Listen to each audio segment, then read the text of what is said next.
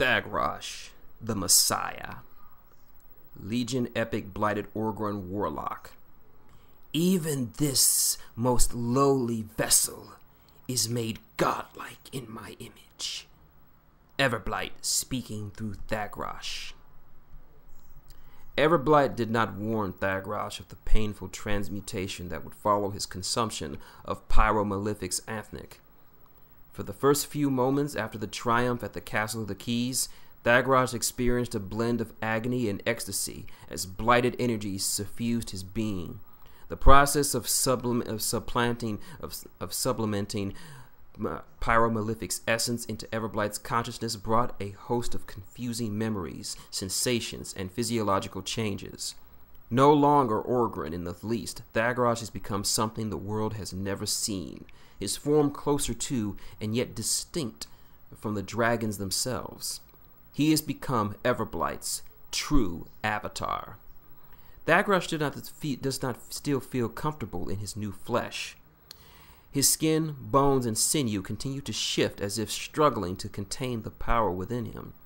This discomfort vanishes in battle when he revels in his new strength and the effortless evocation of blighted power.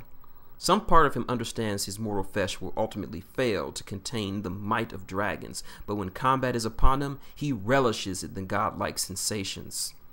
Doubt for his future crept into the corners of his mind only in those moments when he stands vigil over his portent army, watching it gather, its strength ready for the next engagement.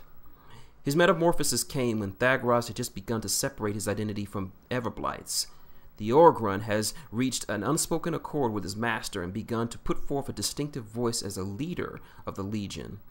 Since he consumed pyromalific's ethnic, however, Everblight's presence is stronger than ever, a raging tornado of intelligence and hubris. It's as though Everblight is stirring just below the top layer of his thoughts, a vast alien presence, impatiently looking through his eyes and sometimes speaking with his tongue.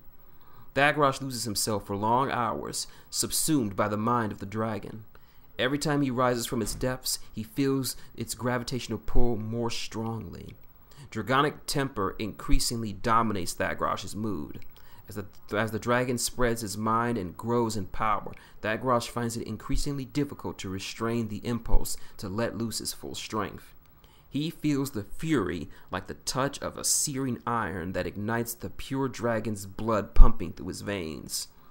And it's not enough to be victorious.